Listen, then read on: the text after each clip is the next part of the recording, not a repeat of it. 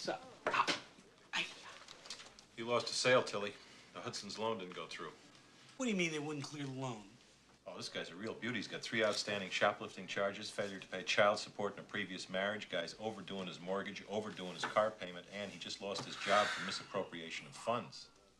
What's wrong with this world? I mean, there are sick people out there. Thieving son of a bitch like that takes up my time, cuts into the amount of hours I have available to deal with other people who are interested in my wares. There's no fucking sympathy for the working man in this country. Nobody said it was going to be easy. Did you read the paper? What section? Take a look at this. Oceanfront Recreational... No. Home Improvement Commission. Home Improvement Commission hearings begin today. Well, what the hell is this? McCarthyism? What do they expect to find? Communists? Just go easy on the scams, Tilly.